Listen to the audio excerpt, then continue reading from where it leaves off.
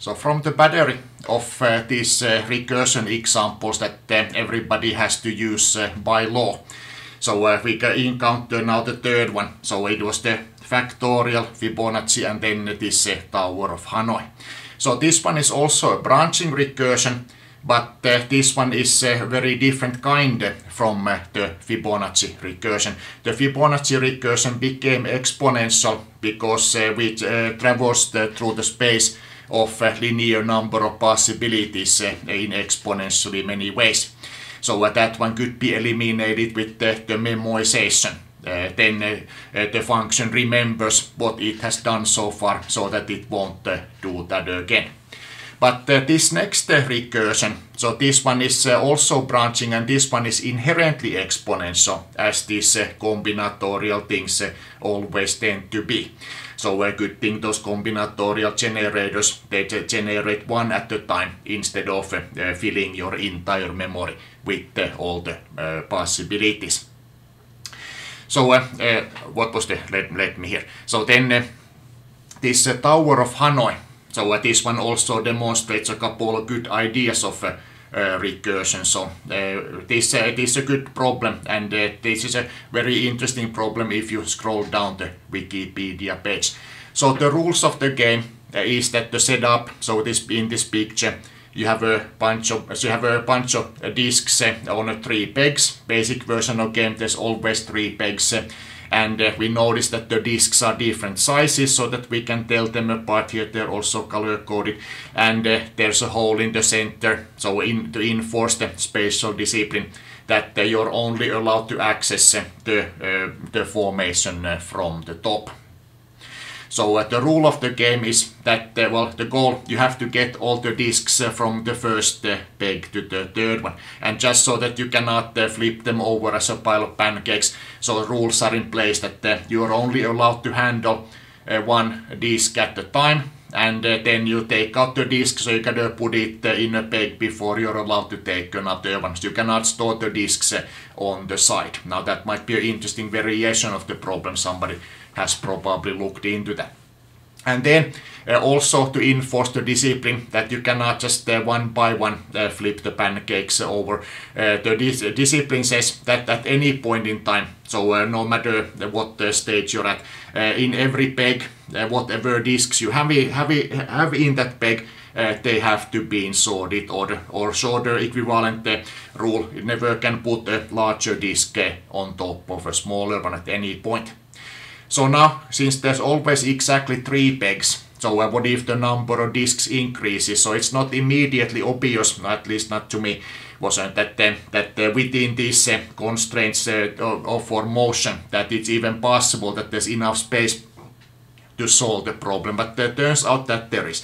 And the recursive solution, so it has a very interesting fractal nature also, so then that illustrates us some various interesting things. But the recursive solution also, then there's a couple of good programming techniques that we can also point out. So here, the implementation of Tower of Hanoi.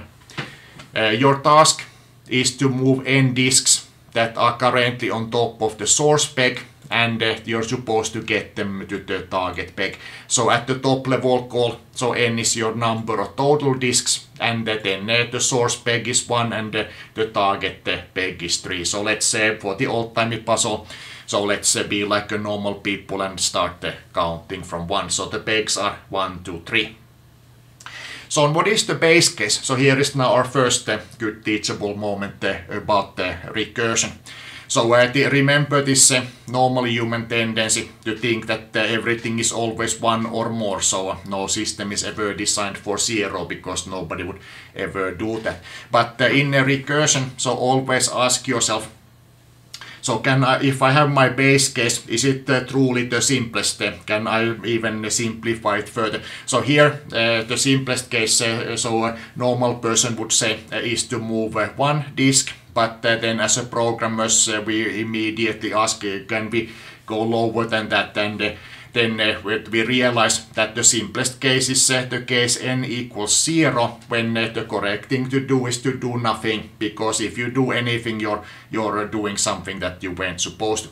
So now the base case that the n equals 0, so we could have written it that way, but another just good habit to acquire the base case of the recursion. So why am I testing n less than 1?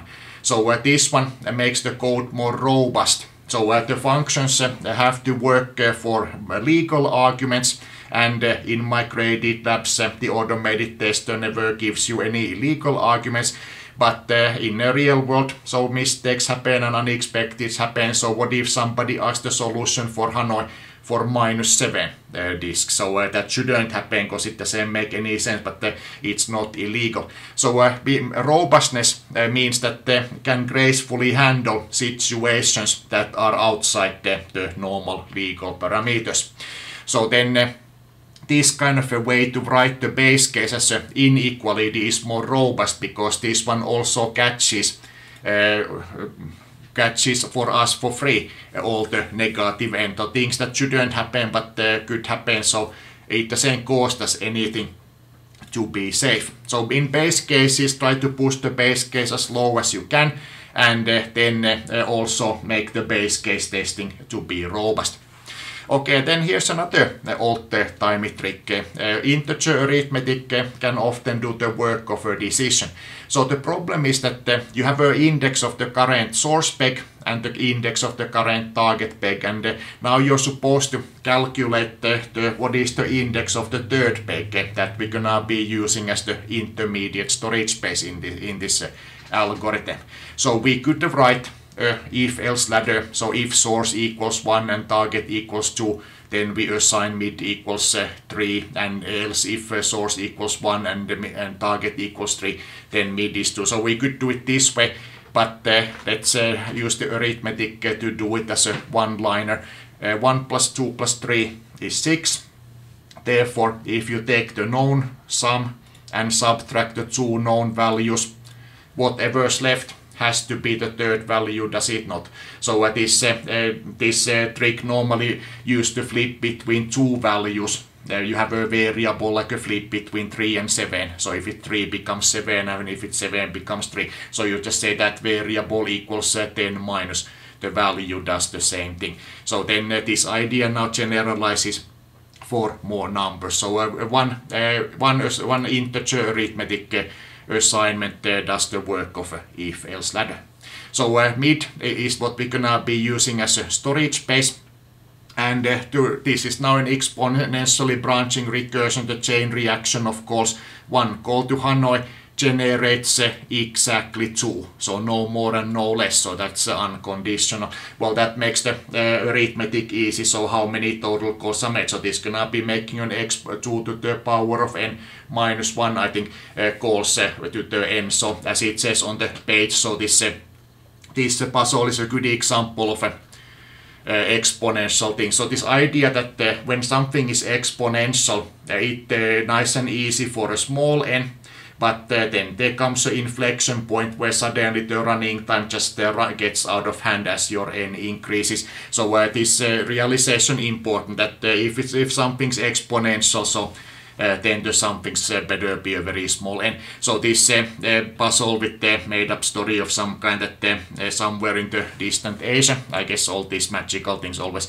happen there in that time, that some monks are playing this game for reals and move one disk per second. They have 64 disks, so 2 to the power of 64 minus 1. So we realized that okay, 42, the magic number appeared. So then we're not worried about the world ending when the monks complete this game. There's another old-timey similar story. The inventor of chess asking for a reward. Whatever, the king loved the game so much, so just wanted a little bit of rice. So 1 grain to the first square of chessboard, and the 2 grains to the second, and 4 and 8, 6. And then so we can do the math again. So how many earthfuls of rice would that kind of amount be? So exponential things that they tend to grow grow very quickly. So the curve, it's gonna, when we draw it on a whiteboarding scale, so it's gonna run on out of the top of the whiteboard, and then a step to the right it's out of the atmosphere, and a couple of steps to the right it's out of the solar system, couple more steps were out of the galaxy, and so on. So exponential combination, there's just too many of them, so exponential is bad. Now this problem is interesting. We can take a look at the shape of the state space, all the configurations that the system can be in. So the possible configurations, the way that the three disks can be. So they have a very nice fractal structure, the Sierpinski triangle. So so each one of these nodes is one possible legal way to have the disks on the pegs, and then for the possible moves available in the situation, so then leading to a neighboring state. So the goal is to get from one corner to the other. So why is the state space this kind of a triangle made of triangles? Because we realize that the largest disk, it doesn't care, it's like the 500-pound gorilla, so wherever it wants. So the largest disk can be in one of the three pegs. So these thirds, the subdivided triangles correspond to the places where the largest disk is, and then for the second largest disk, so there is three possible ways that it can be. So once the largest disk has laid down, so the second disk doesn't care where anybody else is going, and this way, so a triangle consisting of three triangles without the center. So we had a Sierpinski triangle state space. So if you wanna get from one corner to another, so the distance there, even if you take the shortest route, always doubles as a number of disks. So this problem is inherently exponential. Notice that along in the path, no configuration ever repeats, so the LRU cache memorization doesn't help, because then so no sub-problem ever comes up again, so remembering it for the future is a pointless activity.